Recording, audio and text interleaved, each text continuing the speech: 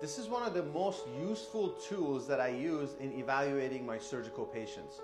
It's a standing CT scan, and I'm going to explain to you guys what it does.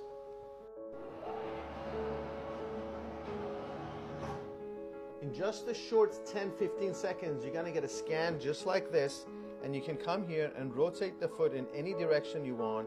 And this is a standing CT scan.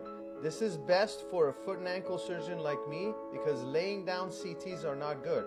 You have to be standing so I can see how the bones are laying on top of each other so I can plan my surgical procedure much better and more accurately.